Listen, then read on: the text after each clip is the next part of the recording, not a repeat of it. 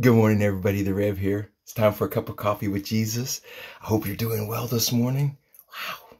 It's going to be a good day today. Hey, reading in Ephesians again today, or this morning. Ephesians 3, verse 20.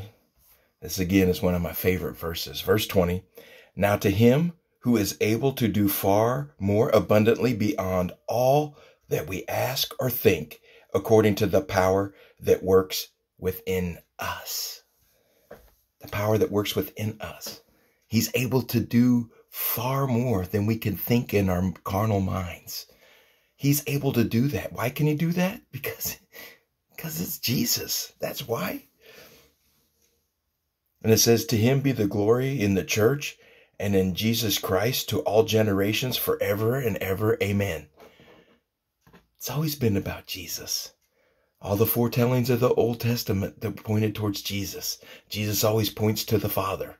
It's just the way it is. And it says, now to him who is able to do far more abundantly beyond all that we ask or think, according to the power that works within us. Because you know that if you're born again, if you're saved, guess what? You know that there's a power working within you. Because when things come up, you're like, oh, I probably don't need to do that. Probably shouldn't say that. I probably should help here. That's that power working within you. And that's not here. It's here.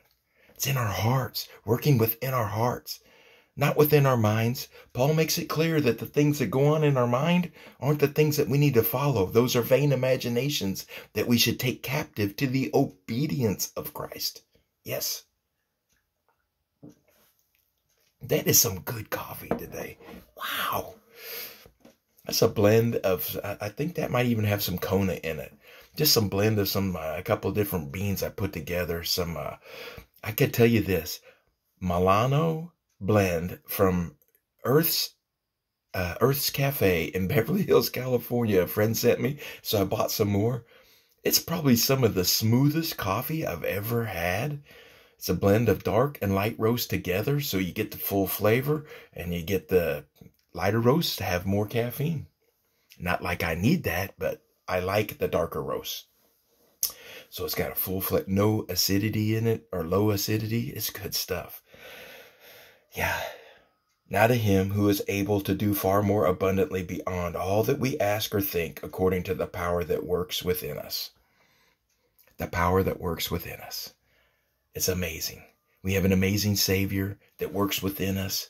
We have an amazing Savior that gave it all at the cross so we could live a more abundant life.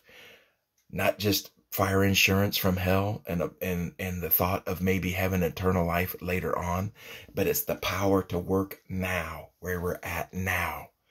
And that's what we need to focus on. At least that's what I need to focus on. I hope you guys have a great day today, understanding that the power that works within you, it is amazing. It can do far more than you think it can do. Yeah. Because we are the ones that limit God. We're the ones that put the governor on it. We're the ones that put the throttle control on it. We are the ones, we're the ones that limit what he can say and do in and through us. I don't know why. Probably because we get a little fear involved there. Fear of losing, fear of looking like a lunatic in front of people. But I don't care. I really don't care, because he's a powerful God and he gave it all at the cross for me.